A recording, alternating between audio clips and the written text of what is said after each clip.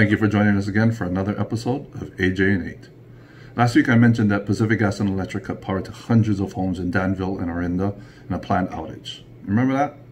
They were working on wildfire prevention stuff, and I got a lot of questions and comments saying, too bad they didn't have solar or solar plus storage and things like that.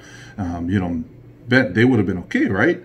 And one of the things that people fail to realize is that during a power outage, a solar system stops operating so that it'll prevent the backflow of energy. And they do this to ensure that the utility linemen that are potentially working on the lines, especially like in this case, are protected. They don't want any of that excess power that you are producing in your solar system to be sent back. So this was the case for hundreds of Californians who had their electricity shut off despite having solar. And some of the Californians who had solar plus storage also saw their electricity cut off just like their neighbors. And that's the frustrating part, right? I mean, you invest money in something that is going to help you save money and all this stuff. But I think, people that are doing this, when homeowners invest in solar, and especially when they invest in solar plus storage, they're seeking resiliency, right? Remember we talked about that. Resiliency, the ability to keep the power on, right? Keep the lights on, keep the refrigerator cold, all that type of stuff, right? They want to maintain power in their home or in their business in the event of a power outage. So the right equipment is absolutely critical when you start to design these systems, and really that can help determine whether or not a microgrid or a nanogrid can isolate from the grid. So one of the key components to allow systems to island itself in times of power outages, and this is something if you're going to invest in solar and solar plus storage, I mean, many of you have solar already. If you're looking to add a battery to your system, you need to ensure and ask the installer, does this system, does this energy storage system, does this battery, does this solution that you're putting on, does it have an automatic transfer switch? I mean, it sounds really simple, and it kind of is, but I can guarantee you 90% of the systems that are installed in California, it's not what they do. I've seen thousands of systems that just work just like how they were set up.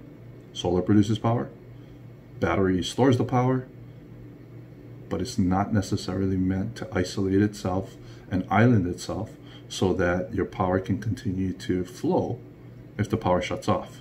So a transfer switch, what it does is it isolates the system from the utility and allows the microgrid or the nanogrid to continue to provide backup power to the home or to the business during these outages.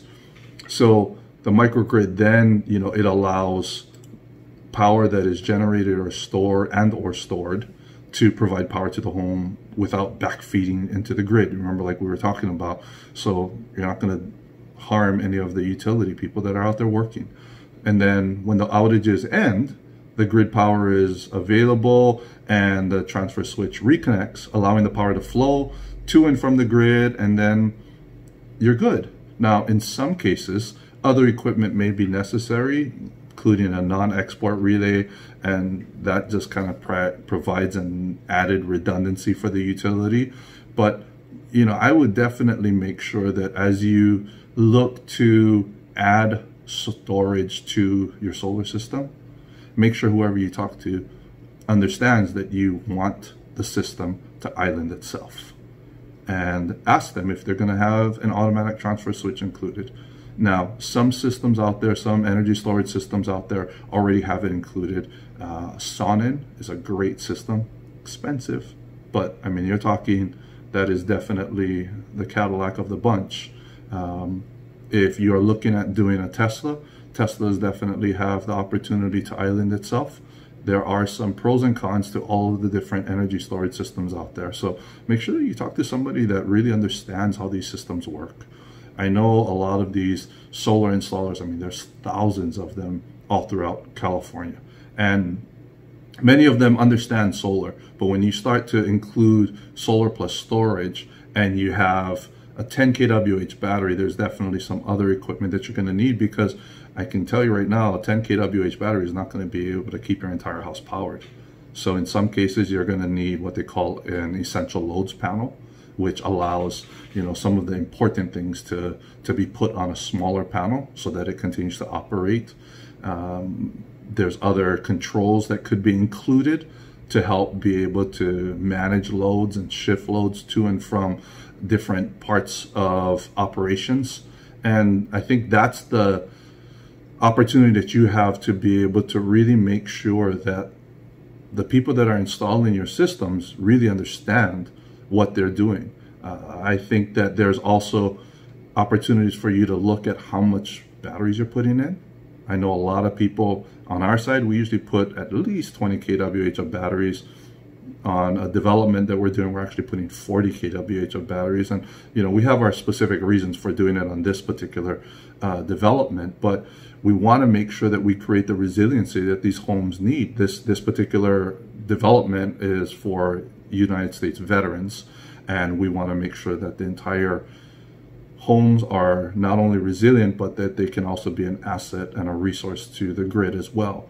So those are the different things that you really need to make sure that you talk to your installers and your integrators about, making sure that they understand that one of your biggest reasons for doing this, especially in this time, you know, while many of us are working from home, many of our families are at home for extended periods of time, we want to make sure that if they ever do come in, whether it's planned or unplanned, we want to make sure that when the utility does have to cut off the power, that we are all in a position to be able to keep the lights on, keep the refrigerator cold, to keep computers on here and there, to keep some lights on, just to make sure that safety is of a high priority for all of us.